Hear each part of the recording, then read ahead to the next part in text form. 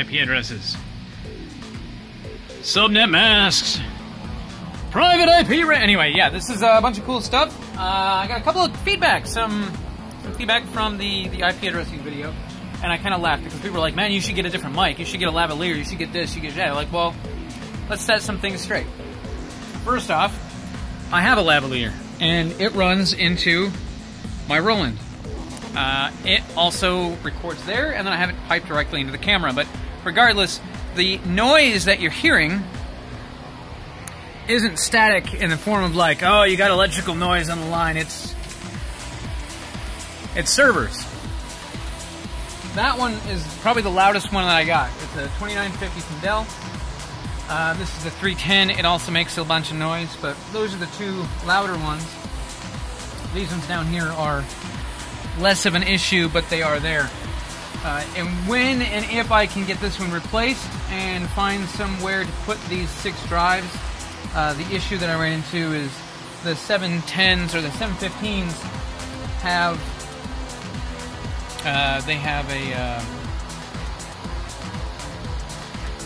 they have 2.5-inch drives instead of 3.5-inch drives.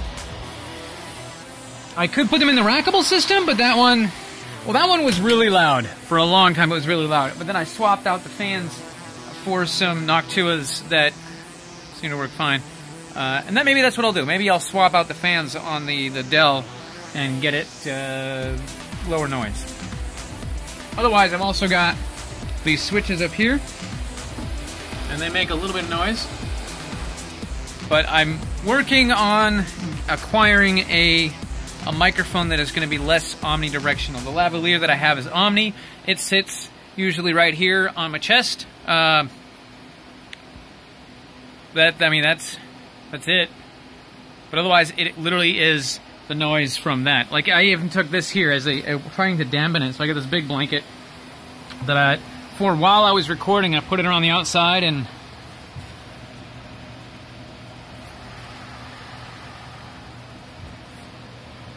just as to see if a test. And it works a little bit. I gotta find a better solution for that, because that's the back side of the cabinet. It doesn't have the plexiglass cover, it's just got a mesh cover. So generally it stays open. And I've got some other ideas that I'm gonna work on to maybe put like a divider that I can put here to kind of cover it up. So that is on my list of possibilities. Otherwise, you know, when I'm here, and this is where this stuff gets recorded with this on the backdrop. Microphone is right here. So I'm looking at getting like a shotgun mic, which normally is used for outdoors, but with the amount of noise that I have in here, maybe it'll do something. Otherwise, I'm gonna get a hypercardioid microphone. Yes, hypercardioid microphone. And then I'd probably mount it here in the ceiling, somewhere up in this area, and it would just point directly down at me, as opposed to being on the mic. You know, I can put it on the camera. I'll test it on the camera, and then I'm going to put it up high to see if I can get it closer and see if that cuts down on a lot of the background noise. So that's hopefully gonna happen. Otherwise, I've got a lot of stuff. I know people were like, you should do this, this, and this, and talk about a bunch of other stuff, and maybe give a background on binary, and maybe I'll make a video about binary. The idea really was to try to cut this down from like a 40-minute lecture to a quick little snippet of something to show a relationship between IP addresses and the subnet mask. And then in a later video that will probably be like 20 minutes long is going to be talking about variable length subnet masks, different private IP ranges and what you're going to use it for. This was just an example of what you can do and how that translates as you shift things around. But there'll be an entire video on subnetting as well. I've got a video coming up talking about the OSI model that is going to show the 7 layers of the OSI model, how it relates to the TCP model, and how things like InfiniBand throw a wrench in the entire thing because they exist at multiple levels, which is awesome into its own right. But it's all in the mix. Otherwise, that's kind of where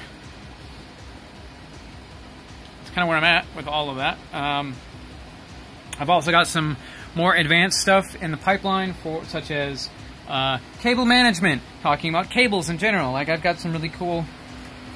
I've got a bunch of sample cables here that are Cat 5e, Cat 6, plenum, non-plenum, stranded, solid core, that kind of jazz. And I got a video describing the differences in those and why you would use one over the other. Why Cat 5e is necessary for long-range gigabit versus short-range gigabit, and why Cat 5 technically works for gigabit, but Cat 5e is better at, you know, noise canceling. And we'll go into a little more details as to why that is. And then what fiber optics can do, and the range on fiber. And I mean, there's a whole... It's a long process. The idea is that this will be a large catalog of videos for reference for anyone who is either A, learning this stuff, or B, just wants a quick refresher. Or maybe somebody's just like, hey, that's a really cool way of explaining that. I don't know. When I went to school, most of the stuff I had already dug into, but the people that I was going to school with were having a difficult time catching some of these concepts, and I could never convey to them how I am able to calculate all of this. So this is kind of a finally able to put that into words. So it's a little all over the place, but I started in the middle because everybody's familiar with IP addresses, and then I'm going to work my way down and then back up, and we're going to cover the entire OSI model.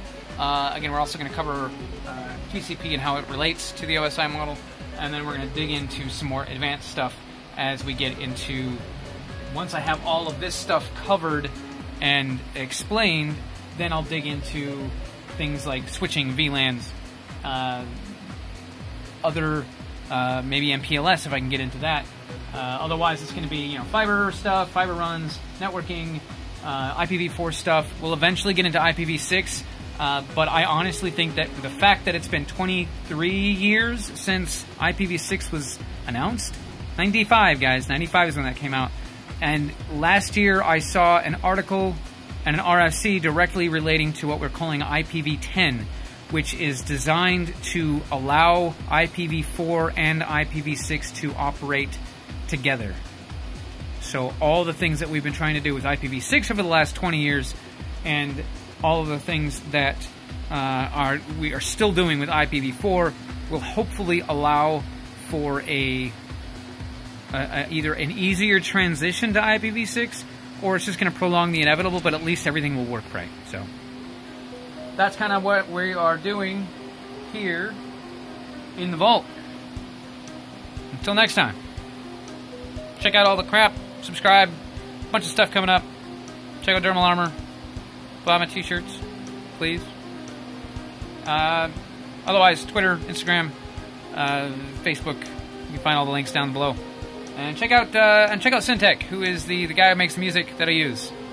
So, till next time, my name is Qain, and I'm here to help you.